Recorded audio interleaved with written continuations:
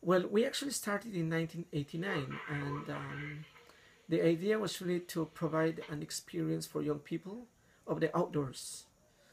And so I had just actually come out from the Belize Zoo. I was just joining the forest department.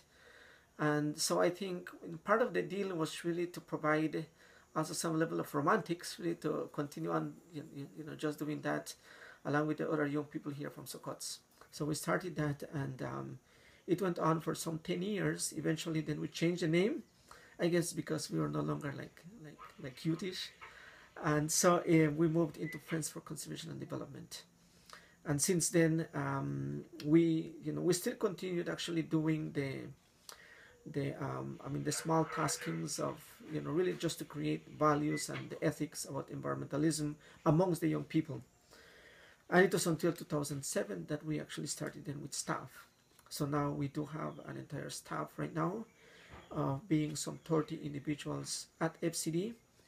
And that includes the research team, it includes the environmental educational component, the sustainable livelihood component, and of course the enforcement program.